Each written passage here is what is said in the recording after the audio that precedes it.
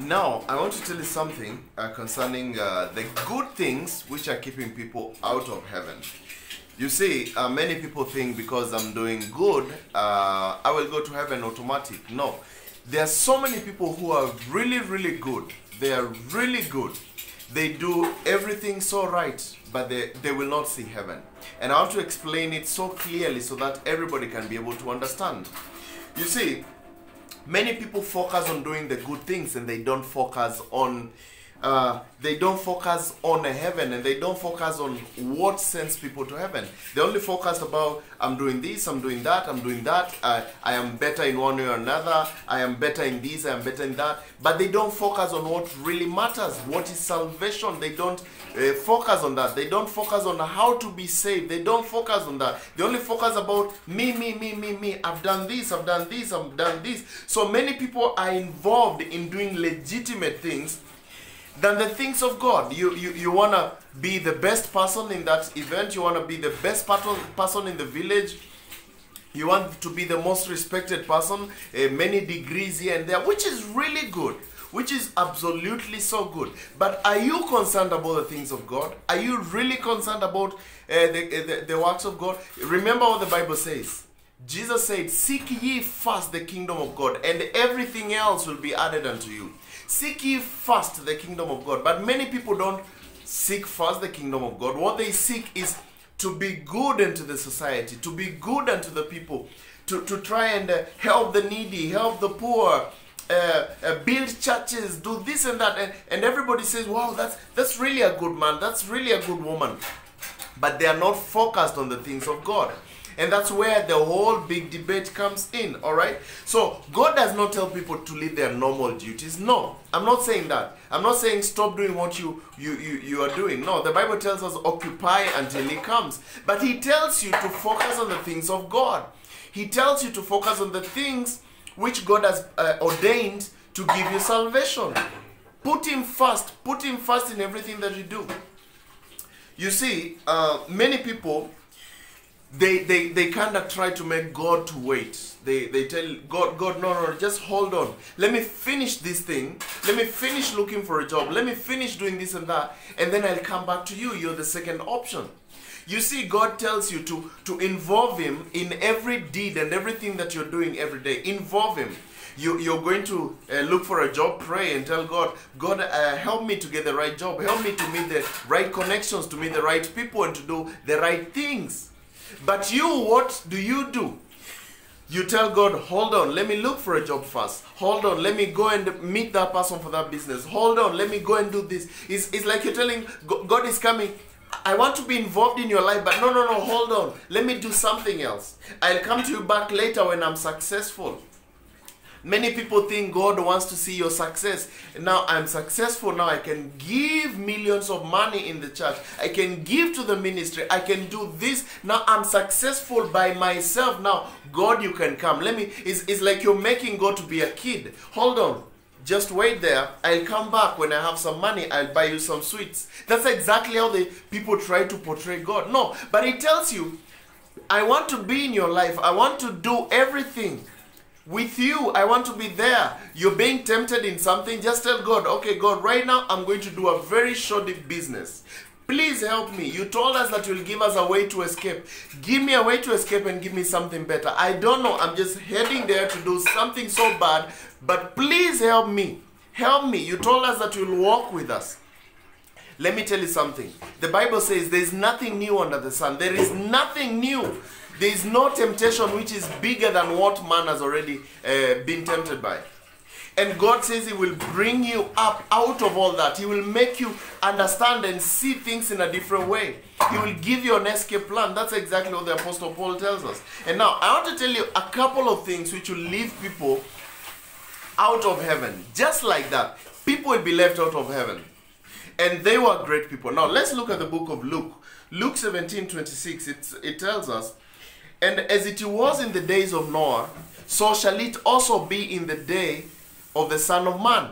When Jesus is coming, it will just be the same way that the days of Noah were. Now listen to this. Verse 27. They did eat. Now look at this. Tell me if these people are doing anything wrong.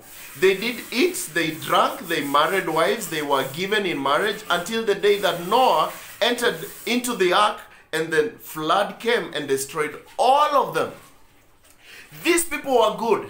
They were buying, they were selling, they were eating, they were drinking, which is absolutely fine. There's no one who is telling you don't eat. There's no one who is telling you don't drink, don't build your houses, don't give out people in marriage. No.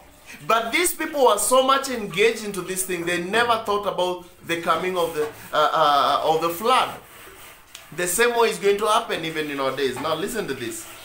Likewise, verse 28, likewise also, as it was in the days of Lot. Now look at Lot also. They did eat, they drank, they bought, they sold, they planted, they builded. Do those things seem to be bad things? No, these people are just planting. They're just cultivating. God told us, whosoever shall not work shall not eat. They're doing normal things. They are planting, they're harvesting, they're giving in marriage, they're eating, they're drinking, normal things. But where is God? They did not want to do anything concerning God and what he had said. Remember in that time of Noah, the Bible says Noah was a preacher of righteousness. He must have been telling people, hey guys, please, let's complete this ark together because the flood is coming. And people are saying, no, I have to go and do this. No, I have to go and do this. No, tomorrow, I'll see about it. I'll think about it. I'll put that in my schedule. That's exactly what people do nowadays. You tell somebody, let's go to church. Come, let's do some Bible study. No, I'm busy. This weekend I'm having this. This weekend we're doing this. No, I'm doing this. I'm doing this. People are just consumed by the things of the world. And they don't care. They're just saying, no, God is still yet far to come. It's not now. No, he's not coming today. Let me do a couple of things. I listen to your story later. Now listen to this. Verse 29. But the same day that Lot went out of Sodom, it rained fire and brimstone from heaven and destroyed them all. The moment Lot came out, and definitely they must have seen Lot going out with his family, and they said, you Lot, you're just, I think you're always confused. You think our land is going to be destroyed? No, there's nothing like that.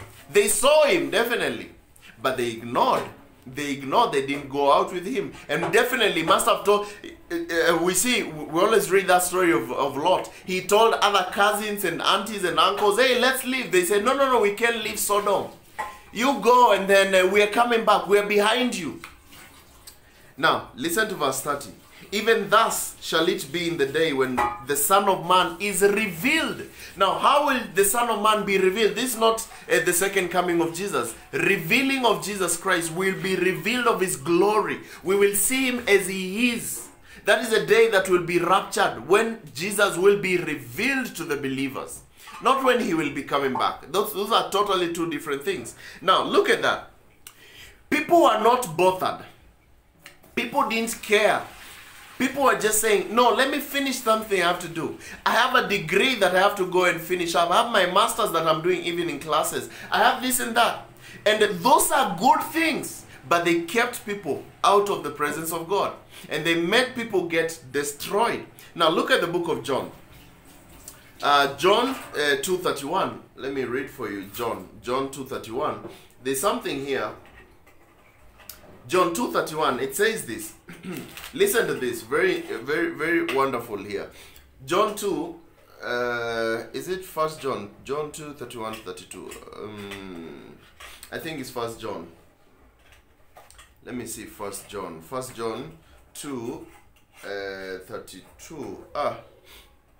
No, I think I've lost that verse. Let me show you Luke 14 verse 16. Luke 14 verse 16. Let me show you something else. I think I've lost that verse of John. Now, listen to Luke 14:16, what it says. Something very, very profound. It says, then he said unto him, a certain man made a great supper and bade many. Now there was a man he had a supper, and then he called many. He told, hey guys, you can come over. Now listen to what happened. Verse 17. And sent his servant at supper time to say to them that were bidden, come, for all things are now ready. Just imagine this guy. He sent letters and he said, hey, you're my good friend. I'm inviting you for this big supper. Come and enjoy with me. Come and sup with me. Come and feast with me. And sends letters to all those people. He was a great man. Now listen to this. Verse, where am I? I'm lost a bit. 15, 16. All right. 17. And he sent his servant at supper time to say to them that were bidden, come, for all things are now ready. And they all, with one consent, began to make excuse. The first said unto him, I have bought a piece of ground. I must need go and see it. I pray thee that have me excused. So this guy is a real estate developer. He just said, no, I just bought some piece of land. I have to go and make sure that it's in the right order. I have to go and make the fences. I have to go and make sure that the gate is okay. So please just excuse me. I can't come for that supper.